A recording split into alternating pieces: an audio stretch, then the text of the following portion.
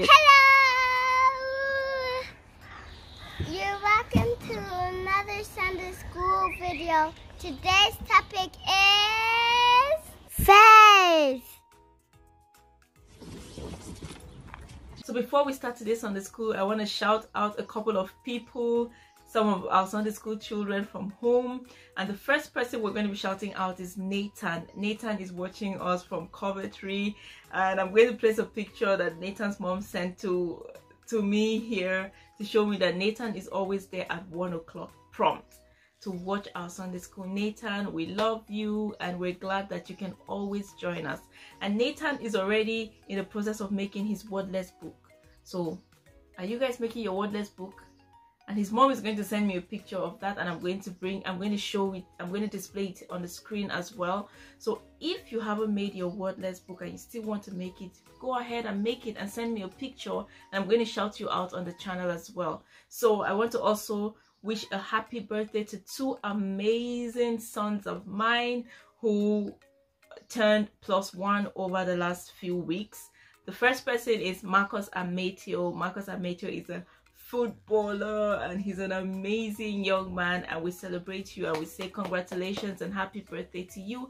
May God bless you and enlarge you in Jesus' name. And the second person we're going to shout out is Best. Best turned +1 over the last weekend as well, and we're super excited for you and happy birthday. We wish you God's divine blessings and we wish you God's grace in all of your endeavors. Hello children, welcome again to another Sunday school. It's always a pleasure to come to your homes and to reach you every Sunday with a word from God for children. So before we start today's Sunday school, I want to say hello to Ruthie. Say hello. Okay, so before we start today's Sunday school, we're going to ask Ruth to say a prayer for us before we start. In Jesus' name, thank you for today. A wonderful day. Let us learn something good. That you bless every child's heart out there. In Jesus' name, amen. Amen. Amen. So our topic for today is faith. Faith. Do you know what faith is? Faith is believing in God. Okay, faith is our belief in God. Is that what you mean? Yes. Yes. Faith is our belief in God. As children of God, you have to believe in God to call yourself a child of God. Is that right? Yes. Good. So faith is that virtue that you have to become a child of God, to live as a child of God. That is you have to, as children of God, we all need to have faith, because faith is actually saying that I believe even though I have not seen. I believe even though it doesn't look so good. I believe even though it looks gray and not so bright out there, right? That's what faith means. So let's look at what the Bible says about faith. We're going to be reading from the book of Hebrews chapter 11. Are you ready, Ruth? Yes. Ruth is going to be reading for us, and then we're going to try to interpret what God, what the Bible is saying to us. Faith is the confidence. Is that verse 1? Yes. That's Hebrews 11:1. Louder, Ruth. Faith is the confidence that what we hope for will actually happen. It gives us assurance about things we cannot see. Through their faith, the people in days of old earned a good reputation. By faith, we understand that the entire universe was formed at God's command, that what we now see did not come from anything that can be seen. It was by faith that Abel brought a more acceptable offering to God than Cain did. Abel's offering gave evidence that he was a righteous man, and God showed his approval of his gifts. Although Abel is long dead, he still speaks to us by his example of faith. Good, that's verse 4. We're just going to stop it there because we'll take it one step at a time. So verse 1 says that faith is the confidence that what we hope for will actually happen. Who? Hope. When you hope, it's like praying for something that you do not have, and you're just confident that I'm going to have it because, well, my Father owns the universe, because God is in charge of everything, and if you pray believing in God, you are sure to receive. So faith is that virtue that you need to have. Faith is that extra thing you need to have as a child of God to get your prayers answered. So because sometimes we pray and we don't believe that God is able to do it. So I'm going to give you an illustration right now. A story was told of a girl who lived in a village. I haven't told you this story, but I'm going to tell you now. A girl who lived in a village, and for a long time there was drought. The drought means there was no water, for a long time, and it means crops will not grow, and that means there will be famine and there was no food. So everybody in the village said, we have to pray to God, so maybe God can answer us and God can forgive us and then send rain to us. So everybody in the village, the pastor said, we are all going to come out on a Saturday or something. He fixed a date for them to come out and say prayers, right? Are you with me? Good. So, and everybody got ready for that day. Let's say it's going to be tomorrow, Sunday or Saturday, and everybody was ready. On the day of that prayer, what the girl took along with her? Do you know? Bible? No, not her Bible. She took an umbrella. You know why she went with an umbrella? No. You don't know why? But what have they been praying for?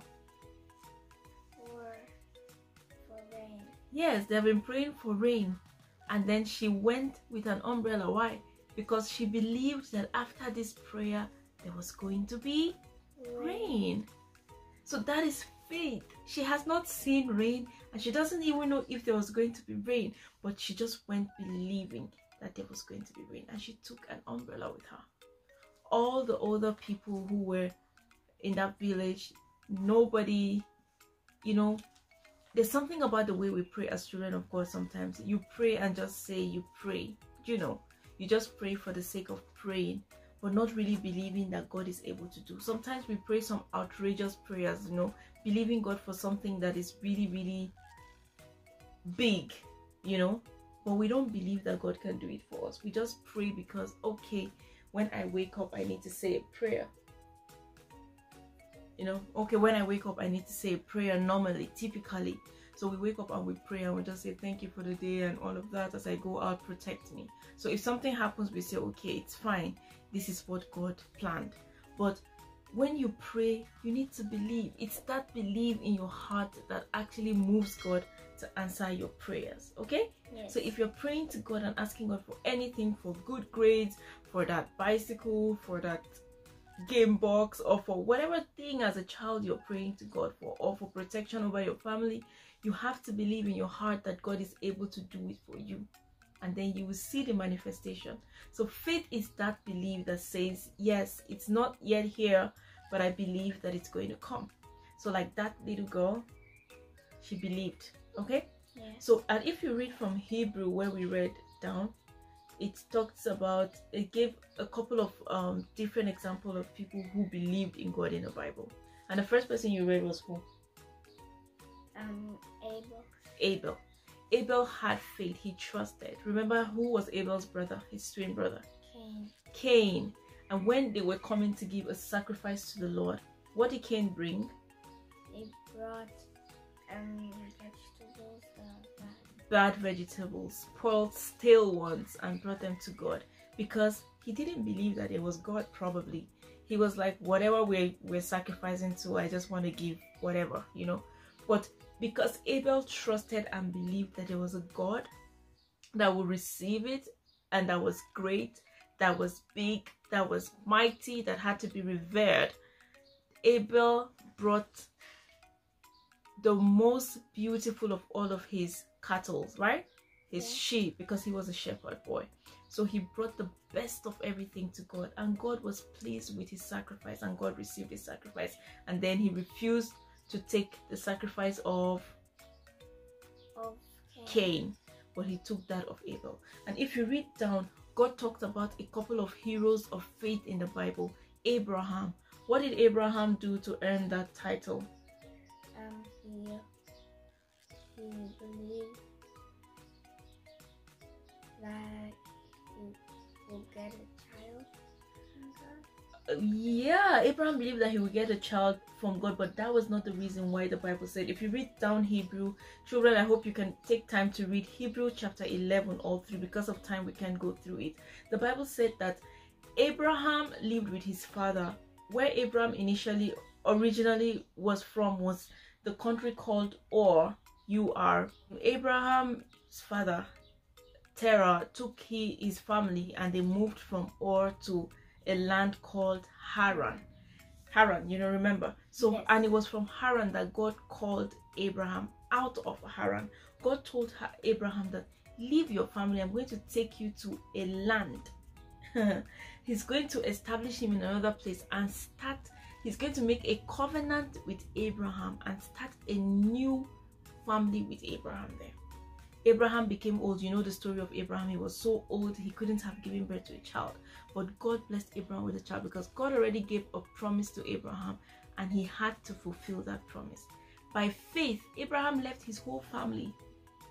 We're here in Germany and our whole family is where? In Nigeria.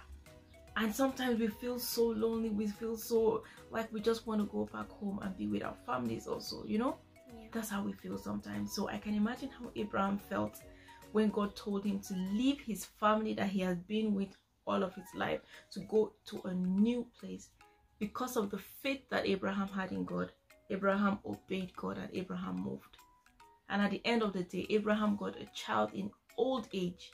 And the lineage of Jesus Christ, if you trace it, I mean the generations, you know, that came through, that eventually became Christ, actually came from the seed of Abraham. And today we sing most times, Abraham's blessings are mine. Why? Because by covenant, we are children of Abraham as well, right? So it was faith that distinguished most of these men. It was faith that distinguished Abel. And then the Bible also talked about Enoch, that because of the faith is the belief that you have in God, because Enoch believed and had faith in God in the times where men didn't believe in God. The Bible records that Enoch didn't die. He was taken to heaven, right? Yes. Enoch was taken to heaven, and Enoch was the father of Methuselah. He gave birth to the oldest, to the man that lived the longest on earth, which was Methuselah.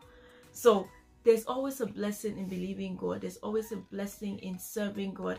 And these heroes of faith in the Bible are there as examples for us to emulate and to live by. So there's another person the Bible talked about. If you read Hebrew, I hope you all can read Hebrew. Ruth, you have read through the book of Hebrew chapter 11, right? Yes. Yes. So Sarah, the Bible talked also about Sarah, that when the angels told her that she was going to give birth to a child, though she laughed, but she believed. And 1 year later, she gave birth to that child.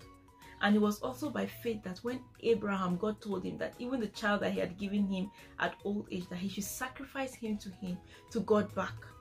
It was by faith Abraham went. And did he die? Did his child die? No. Yes, his child didn't die. Why? Because God had a plan for Abraham. God had a plan for Isaac. God had a plan for the lineage that was going to be born through Abraham. And so God spared the life of Isaac. Do you ever imagine what would have happened if Abraham didn't even make that, didn't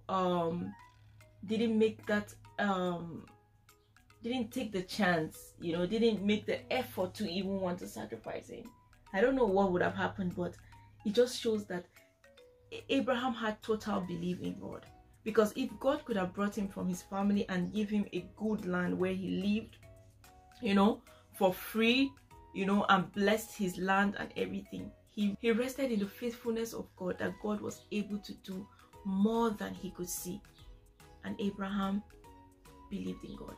So children, whatever you're believing in God for, if you're believing God for whatever thing that seems like a problem in your life, maybe in your school work, you're not so outstanding or you're not doing so well, just rest in the faithfulness of God, that he's able to do it for you like he had done for the others. Okay, so believe in God, and faith is that extra thing you need.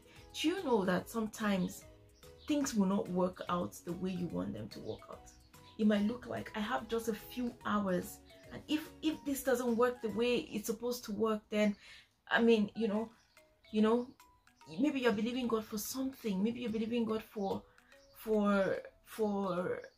I don't know what it is, children. I don't know what you want God to do for you, but in whatsoever area, and you're believing God and it seems like it's not coming. You want a special kind of toy, or you just want something. Maybe you want a turnaround for your grades and you are working hard, but things are not going. Just hang in there and believe that God is able to do. Sometimes God comes at the last minute just to prove that he's able to do. The Bible says that he's able to do. He said, now to him who is able to do immeasurable more than we can ever ask or think. God has the power in his hands. He owns the whole wide world in his hands. So keep on believing and stay connected to God, and God will come through for you in Jesus' name. Amen. Now over to our memory verse for this week. And our memory verse for this week is going to be from Hebrews chapter 11 verse 6. I'll read it for you. And it is impossible to please God without faith. So without faith it's impossible to please God. And verse 6b says, anyone who wants to come to him, that's to God, must believe that God exists and that he rewards those who sincerely seek him. Yes, anyone who wants to come to God must believe that God is and is a rewarder of those who sincerely, diligently seek him. God will reward you for service. That's what the Bible is saying. So without faith, it is impossible to please God. I hope you all can learn this memory verse over the weekend so that you know it and you're able to say it without looking at the Bible. So we have come to the end of today's Sunday school. I hope you found this edifying. I hope you have learned something great today. God bless you all out there. So before we go, I just wanted to show you some things we got over the weekend for the children, some lovely and wonderful, interesting children Bibles we bought over the weekend. Ta-da! So shout out to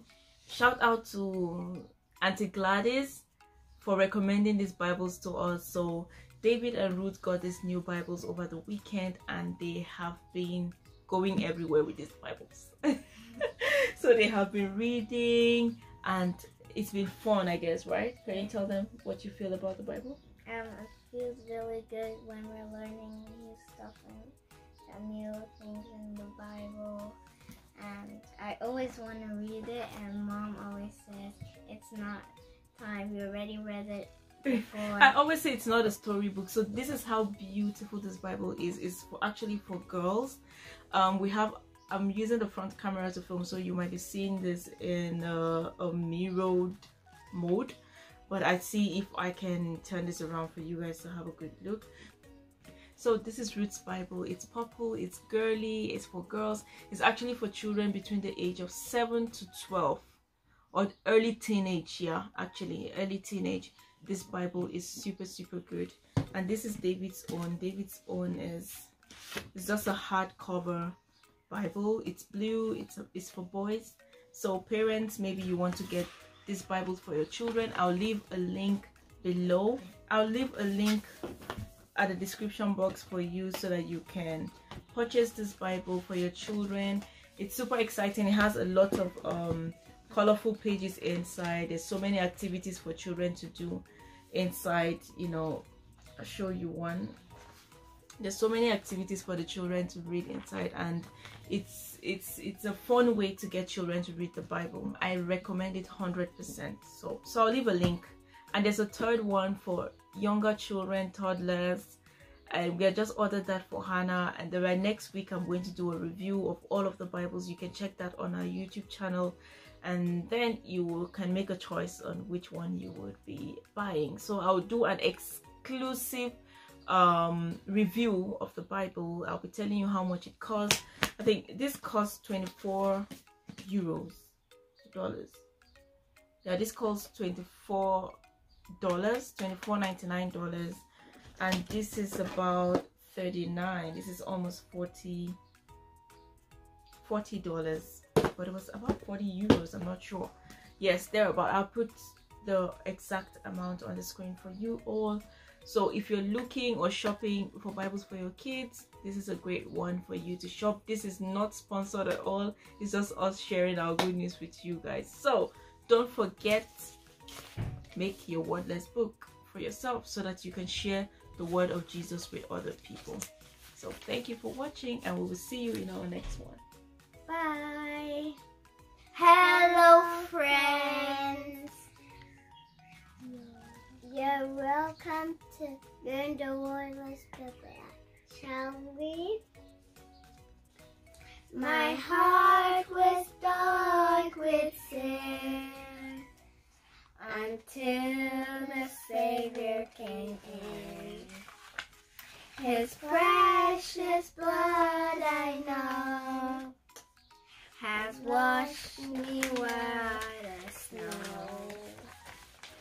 And in His book I am told I walk on streets of gold to grow in Christ every day. I read my Bible and pray.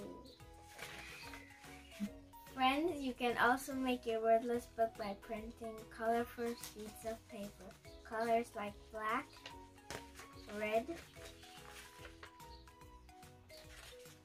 white, yellow or gold, and green. Good luck. Bye. And now we've come to the end of this Sunday school lesson. See you next week.